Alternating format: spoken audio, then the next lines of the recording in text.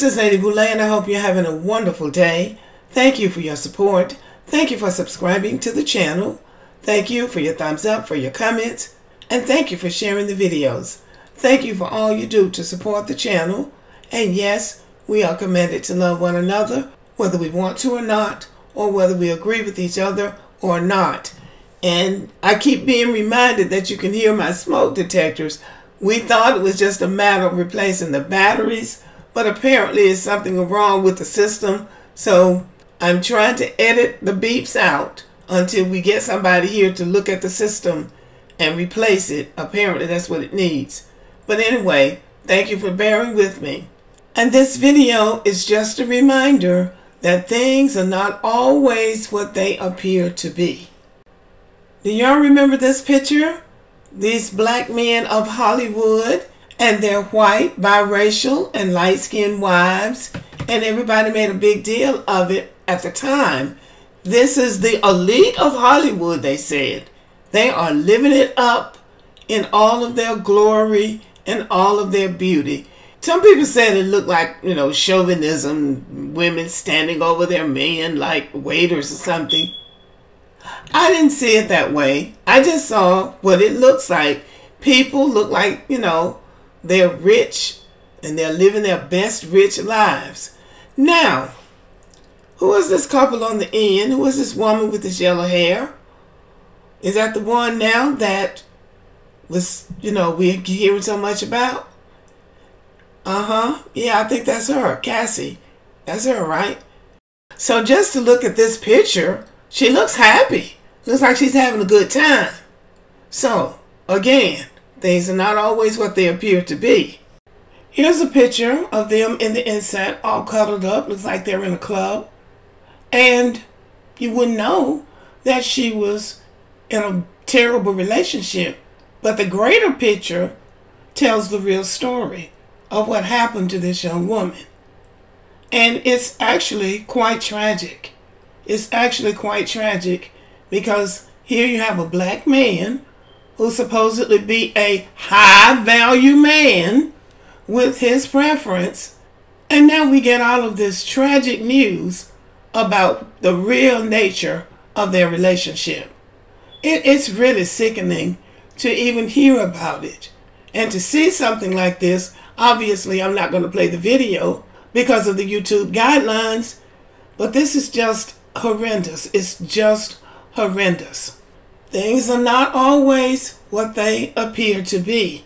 And this is a real good lesson for black women because for the last decade, probably the last 2 decades, all we've been hearing about is preferences and light skin, and you can only get a record deal if you're light skinned. It just got to be very discouraging, I'm sure, for black women who could really sing but weren't light-skinned. And that's why I'm really glad to see the rise of Fantasia, because she can really sing, but they had tried to cast her aside at one point. But real talent will emerge and speak for itself.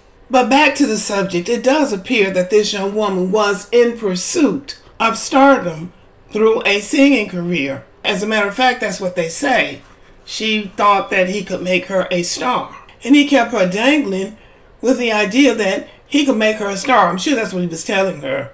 And she got in too deep. She was too young and she got in too deep. And the question for me remains, where were her parents? People knew what was happening because people kept hinting of the things that he was doing. So people knew that he was abusing this woman. And yet, he continued to do it. And the reason is because he thought he could get away with that. And so far, he has. But the end has not been written to this story.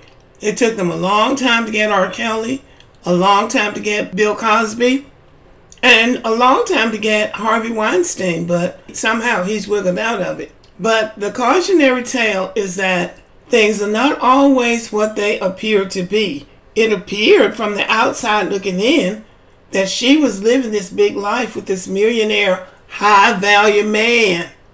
And who knew, except the people close to them, that she was living in hell. That she was living in hell with this man.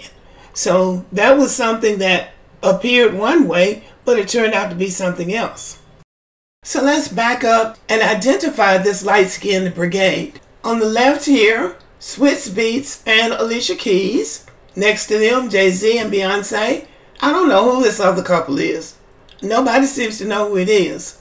Then you have Kanye and Kim. And on the end, you have P. Diddy and Cassie. So beginning with the far right, P. Diddy and Cassie have bitten the dust. Kim and Kanye have bitten the dust. And I don't know who this other couple is. If y'all know who this is, please let me know. Then you have Jay-Z and Beyonce, who knows what's going on with that couple. They just seem to be limping along, not doing anything spectacular, except Beyonce seems to be dedicated to her art of making music and trying to groom her daughter into the business. And then on the far left, Swizz Beatz and Alicia Keys, again, just seem to be limping along, not doing anything spectacular. The word on the internet streets say that Jay-Z will be going down just like Puff Daddy or P. Diddy, or whatever his name is. And then we have to do an honorable mention of Alicia Keys, who broke up a marriage in pursuit of her high-value man, and they still seem to be limping along. But this is what has been promoted to Black America as ideal high-value men with their light-skinned wives and girlfriends. But Cat Williams blew the whole thing out a few months ago when he basically talked about just this kind of setup. So a big deal has been made over colorism in the black community and high-value black men and their light-skinned wives. That has been promoted in the black community. Non-light-skinned black women have been put down mostly by dark-skinned black men and compared to light-skinned women and made to feel less than. And there is nothing wrong with being light-skinned. Let's get that clear, because there are many light-skinned black people in the United States who are just light-skinned.